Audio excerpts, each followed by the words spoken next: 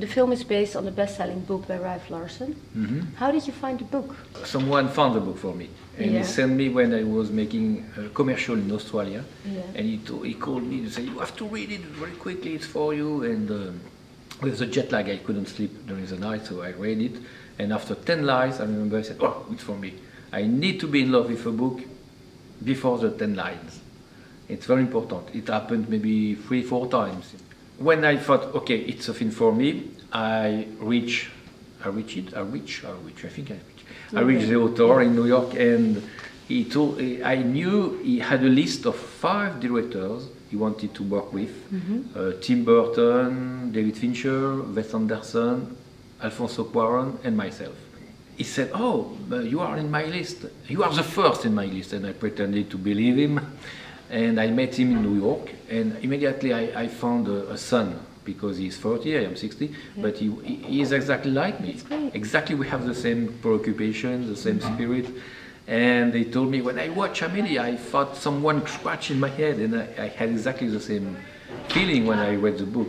Do you like to visit film festivals? I love to speak with audience. I love to speak with students, to give advices, because of course I have some experiences, and they don't care maybe, but I don't care, they don't care. And my best advice is just do it. Take a camera, a computer, and make a film. That's the best advice I can give. That's great advice. Yeah. Another question for students is, do you want to make a film, or do you want to be a director? To make or to be? This is the most important question.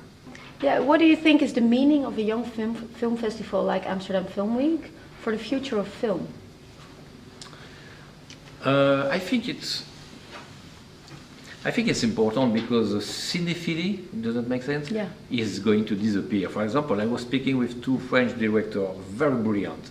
They make a TV show and they are writing a first feature now. They are brilliant. And I spoke about Wim Wenders. They didn't know Wim Wenders. I almost cried. Wim Wenders, my God! And now he's continued to make movies. He's not dead, you know, and they didn't know him. And the cinephilie disappeared because now young people are so full of information with the social networks, with internet, with the TV shows, with the video games, with TV and blah blah blah. They don't have the time to watch old movies. For example, when I speak with students, they are 20, they don't know Delicatessen, my first feature, because they weren't born. It's a pity. And they don't have the feeling to watch old movies, except when the parents push them to watch old movies, Buster Keaton, black and white movies, Wim Wenders movies, but they need to see the history of cinema. Because I don't know anything better than Fellini, or Sergio Leone, or so many Kurosawa, or blah blah blah, so many directors. It's important to know them.